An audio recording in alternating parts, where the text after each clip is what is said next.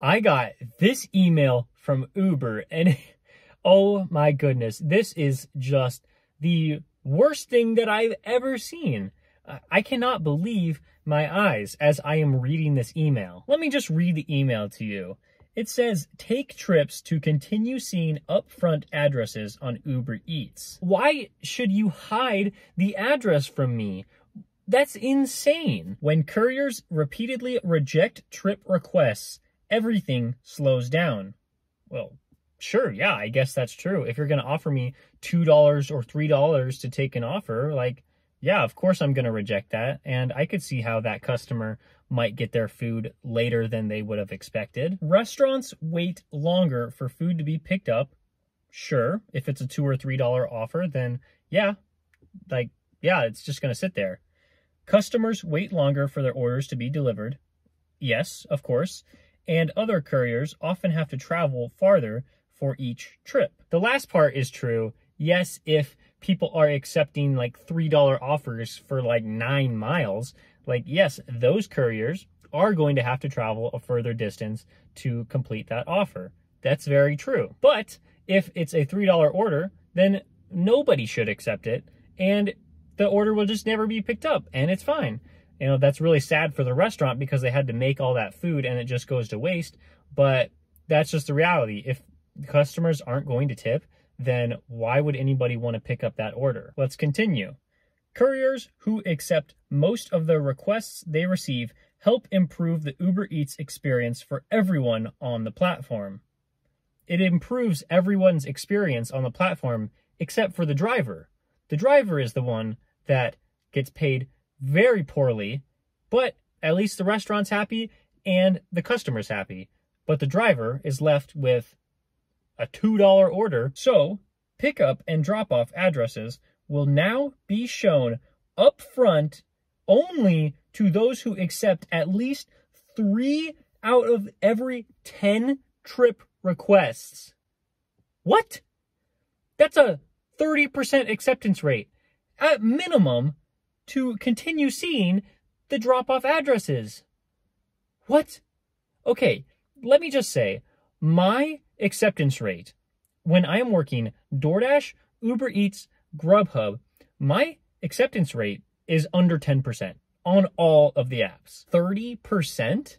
How am I supposed to get my acceptance rate up to 30%? In some markets, this is actually beneficial to keep it at 30%. And I guess I wouldn't have a problem there. But in my large market, like there are so many offers that I can kind of just cherry pick my way through the whole system and make sure that I'm only accepting the best offers. And so, yeah, I am below 10%. So you expect me to be 30%?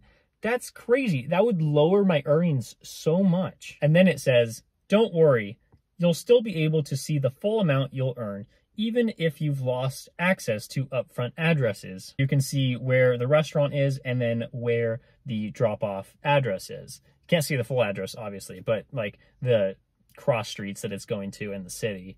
And then when you don't have the upfront addresses, what does it show? It just shows nothing. It doesn't show the restaurant and it doesn't show where you're dropping it off.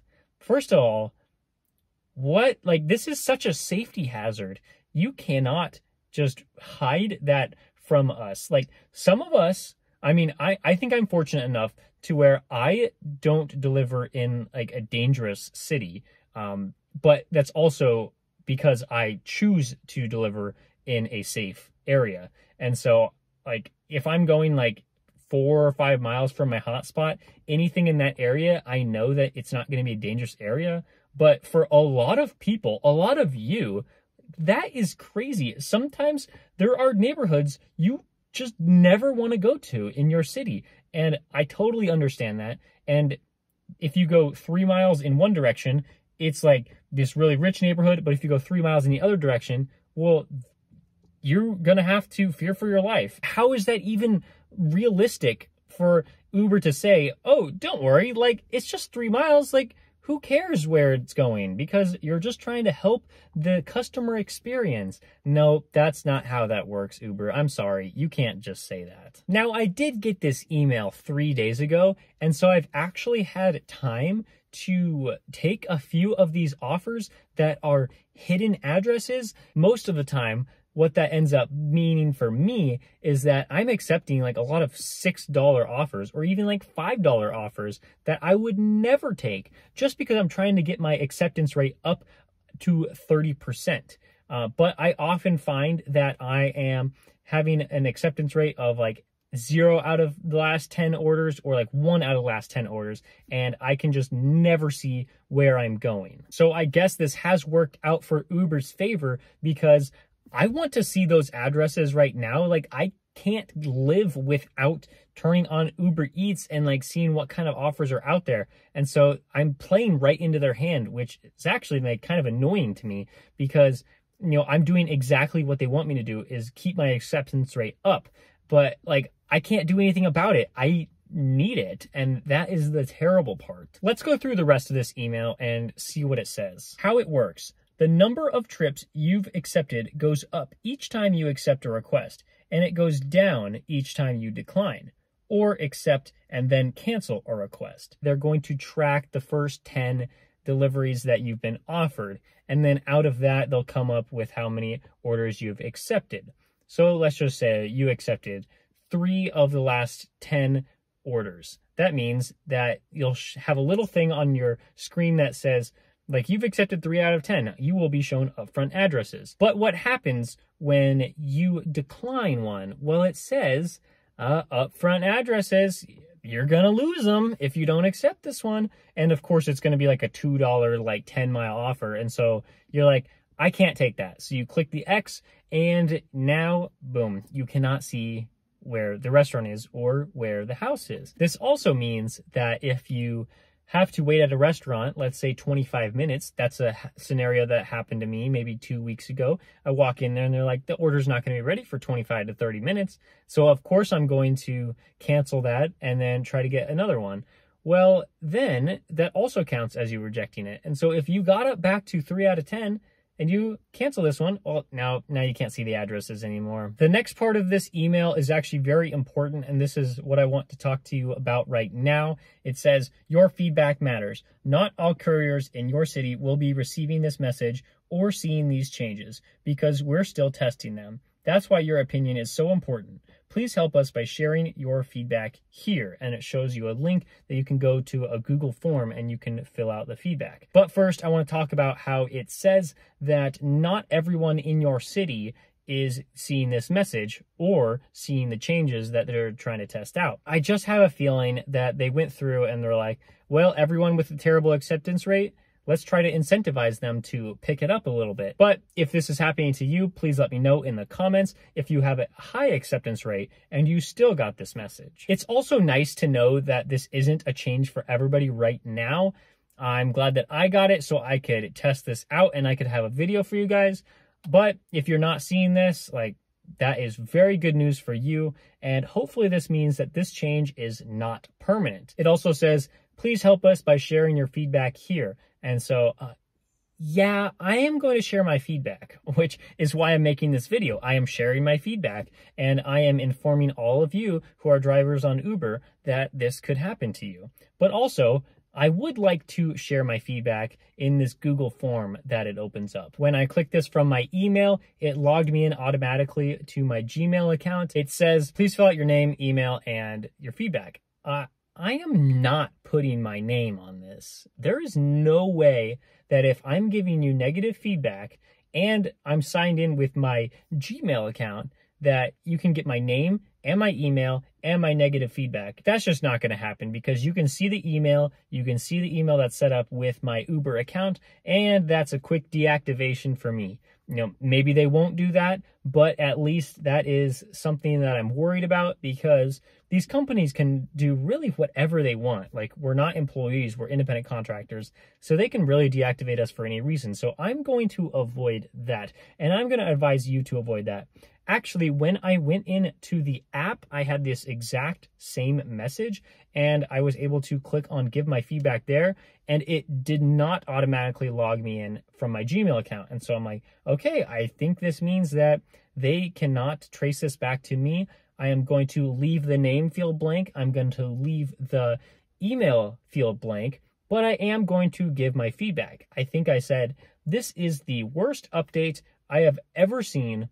I cannot believe you're doing this to me. This is a safety hazard. This is like going to hurt my earnings. I have a 100% customer satisfaction rate. And so I think I'm doing exactly what I'm supposed to be doing. Like, you don't need to make these changes so that customers can benefit from whatever you're trying to accomplish. Like, no one has given me a negative rating. I think I'm doing a pretty good job. So let's just keep things the way that they are. Your feedback matters. I think that everyone should do this, give their negative feedback if this has happened to you. I think if we get enough people to write a negative review of this change, then they might want to do something about it. I wanted to make sure that I give you advice on how to move forward with this situation. The first thing I said was giving your feedback through that email or through the app, as long as you're not logged in with your email.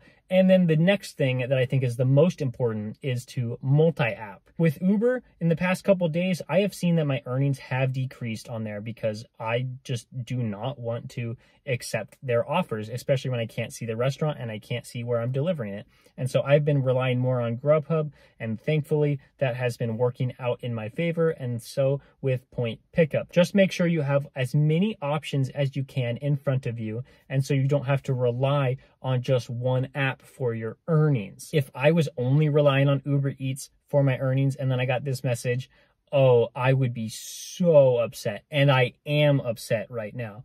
But I am so thankful that I have the other apps that I can use as well as Uber when I finally see a good offer on that platform. Another thing that has been so helpful for me these past couple days when I've had to deal with this is to really learn your market very well from the map, because they will show you the location of that restaurant, but if you don't know what that restaurant is, then you're going to have trouble.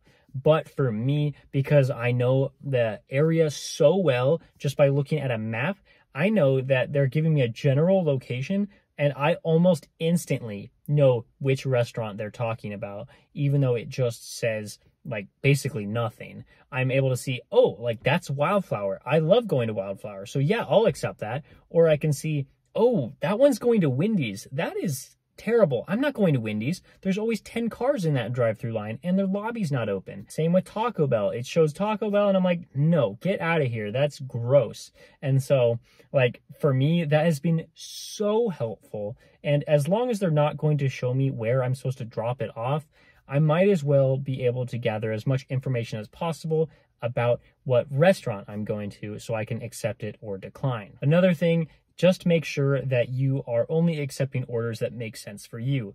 You will only be able to look at the total payout, the estimated time, and the mileage, and that's not very much information, but if it says $6 for 6 miles, you are going to have to decline that. But if the offer makes sense, say it says $8 and 3 miles, and the time estimate is like 15 minutes, well, then I'd say that's probably an accept. And of course, you don't know where you're going.